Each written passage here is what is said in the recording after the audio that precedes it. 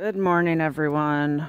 Today I'm covering log gardening, which is what you see before me. This idea was given to us by our Peoria Evening Garden Club that we are members of.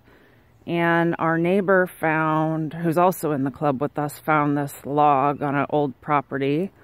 So Adam threw it in my truck and chainsawed it into these pieces that you see before us.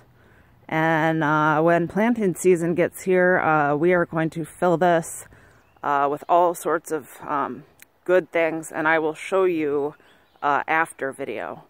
I'm going to back up to show you. It's in the perfect spot in our garden.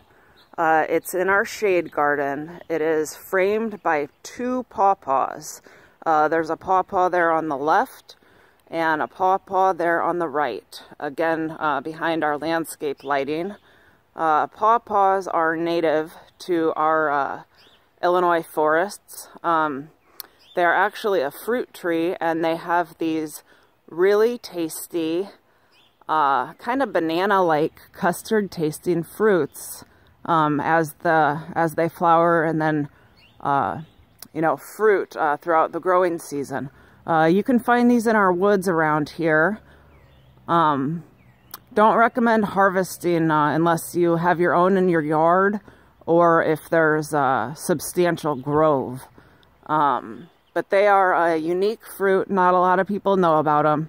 You can find them at farmers markets and specialty sources. So it's a good day. We're foggy out here in far north side of town. But I hope this gives you some ideas of some new and different exciting things you can try. I'm going to have a lot of fun doing these log gardens this year. So wishing you all a good day and enjoy.